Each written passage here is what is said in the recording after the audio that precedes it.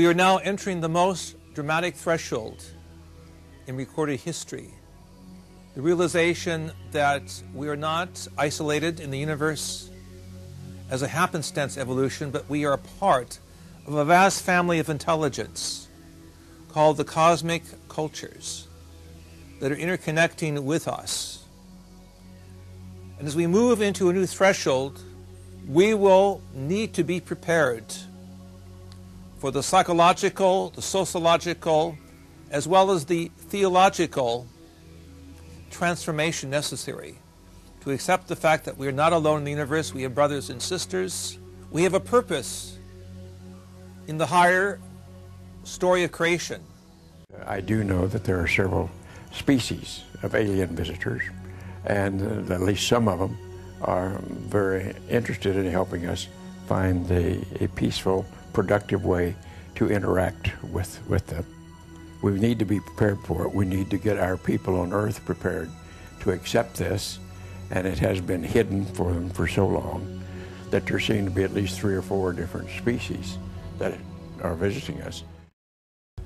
So I think that there's going to be a reevaluation, a redefining, and yes, spirituality as we define it, and science as we define it, will have to change its definitions.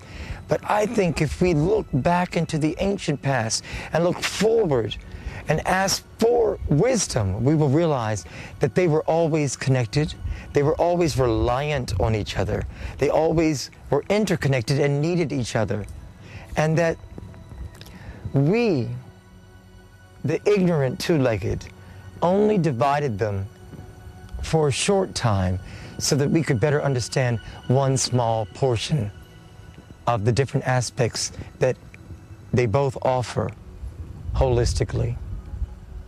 Because you're not going to coach people into a dying world. You can't coach people to be better at what doesn't work. And I actually believe that Homo sapiens sapiens is giving birth to Homo universalis. And that's good. Because I don't think it's possible for a self-centered species with this degree of power to survive. It's most important to recognize that evolution is driven by crisis. We are now in a most profound crisis, a crisis affecting our own survival as we see the 6th mass extinction affecting all of the biosphere. The significance of this crisis is it forces us to change the way we live. It doesn't necessarily mean that we will effectively change and so we'll be able to survive, because we could make changes that will also lead to our destruction as well.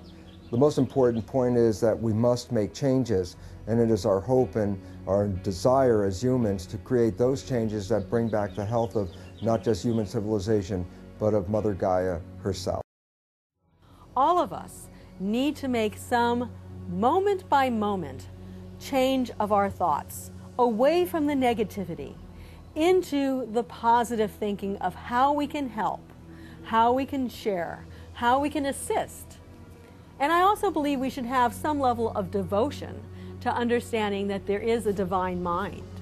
And that divine mind is waiting for us to awaken, to become closer.